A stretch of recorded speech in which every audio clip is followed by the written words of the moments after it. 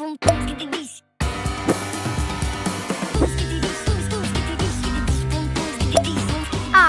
love the piano. Hey friends, welcome back. I'm really excited because we're going to start learning to play the piano today.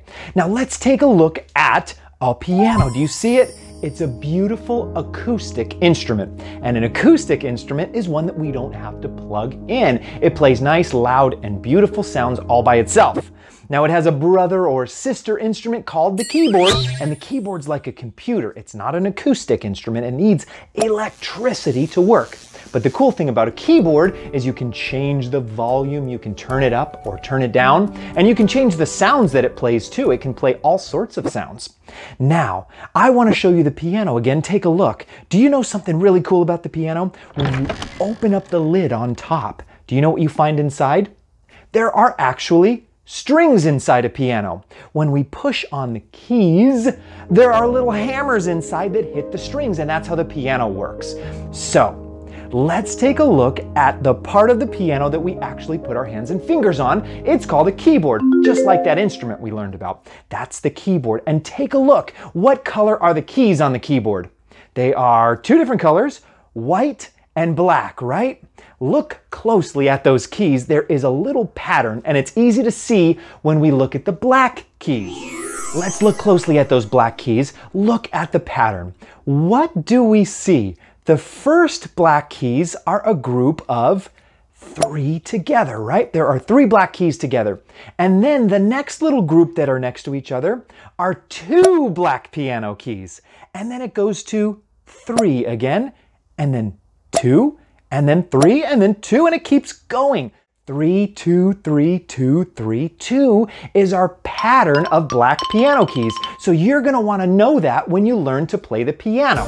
Okay, and I want to teach you something really fun about those piano keys. Look at where there are two black piano keys. Those look a little bit like ears, but not my ears and probably not your ears. They look more like a doggy's ears, right? A floppy doggy's ears. And in between the doggy's ears, we find the doggy's face. Do you see that? Now, what letter in the alphabet does dog start with? It starts with D.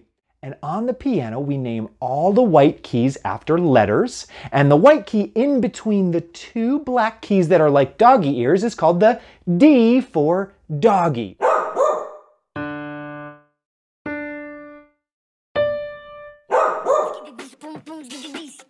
All right, we learned a lot about the piano. We're going to learn more in the next part of the lesson. See you there.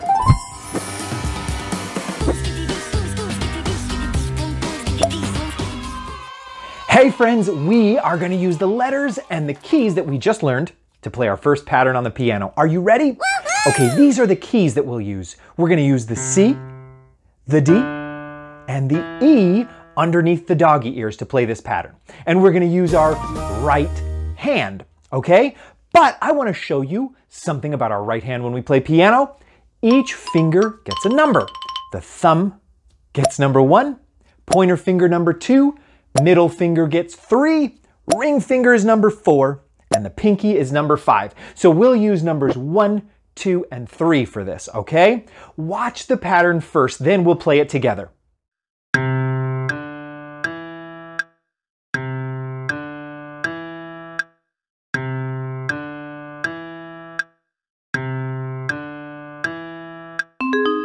Hey friends, did you see how we used our right hand to play C, D, and E for that pattern? Okay, now let's learn about the reading music part of this. There are 3 notes and then a rest when we play this pattern. There are 3 quarter notes and then a rest. And if you remember the rest from the resting baby story, it looks like a lightning bolt, but that is a quarter note rest. So we rest for 1 count. And the first quarter note is down low and it has a line through it. It's eating the line. That's our C. The next one is a little higher because the sound is higher. The pitch is higher. And that one bumps its head on that line in the staff, doesn't it? Ow! And the next one gobbles the line again, and that's our E, and the E is higher than the D, isn't it? So each one gets a little higher as the sound gets higher.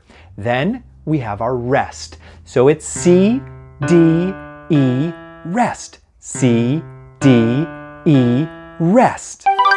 Okay, I want you to see something else too. Do you see the little dots? Those are our repeat signs, and you might have learned about that in the story and lesson that we did called the repeat sign in the magic tunnel.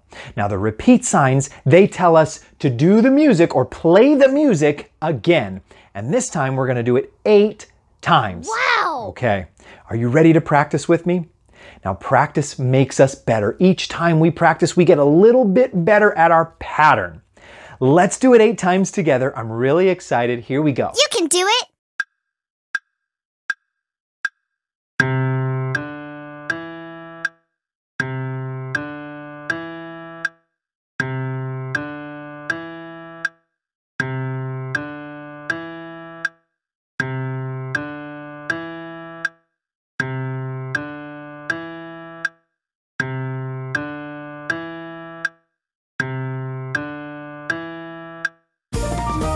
Hey friends, did you have fun playing that pattern with us? Now, if you couldn't do it perfectly, that's okay. Just go back and try it again, and try it as many times as you need to until you feel comfortable. Learning an instrument takes practice, and you've got to keep practicing to get better. That's a fun thing to do also. Hi parents, we hope you and your child enjoyed that music lesson. Hey, if you did, please consider giving us a like and a subscribe to this channel. And also, we've got a ton more lessons at mymusicworkshop.com. Hope to see you there.